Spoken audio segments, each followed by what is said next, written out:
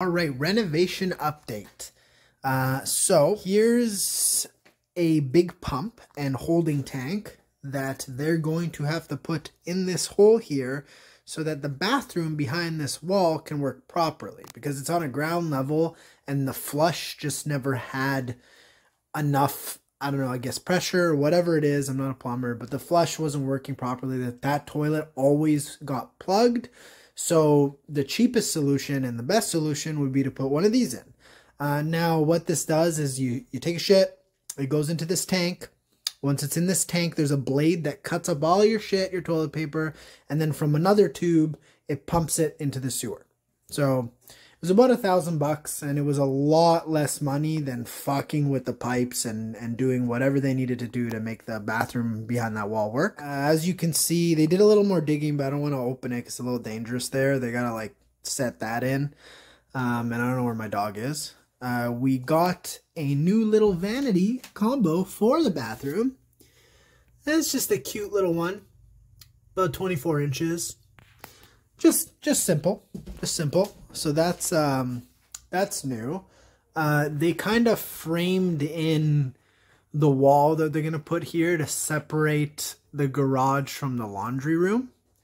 Let's see if you guys can see it a little better. So yeah, that's how it's gonna kind of be. There's gonna be a wall there, and then we're gonna put shelving on that wall, you know, for laundry stuff and whatever. And then, you know, behind the wall on this side where the laundry machine is currently is going to be another part of the garage, and they're going to actually take down this wall that you see in front of me. It's just a hollow wall, and it was just to make like a little workroom in the garage, but as you saw, my grandfather filled it up with a bunch of crap.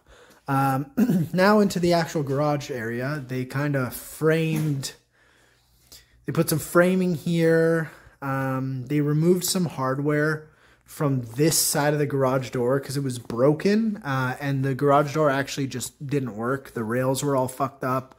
That door, they left the rails and all that, and that still all works. So that door opens. This door, you know, we're just gonna cut our losses and actually just seal it really nice, put a wall there, and then make this side of the room just more usable and just a space that people want to be in, maybe like a little hangout room, whatever.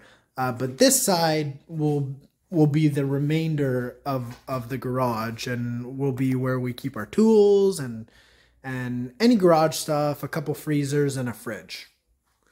And that's the plan so far. They also ripped out more insulation, as you can see, and they're messing with the ducts and the fans, making sure that the ducts are clean. And yeah, there's just a lot of stuff. The workers brought a lot of stuff as well when they came the other day, just in preparation for tomorrow, because that's when they're going to come and get like a lot of stuff done.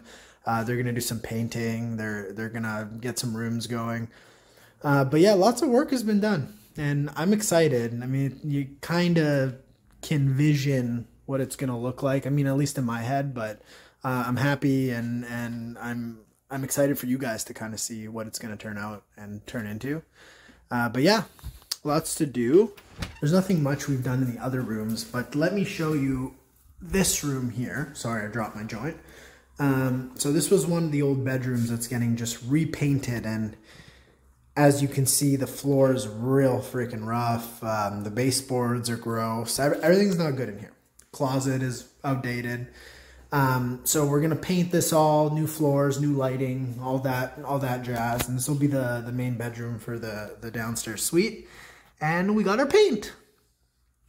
So the workers tomorrow, the situation is gonna be that they're gonna finish whatever they can in the garage before actually putting in drywall and stuff, and then they're gonna do this room and paint it, just get it done, and soon they're gonna start the floors as well.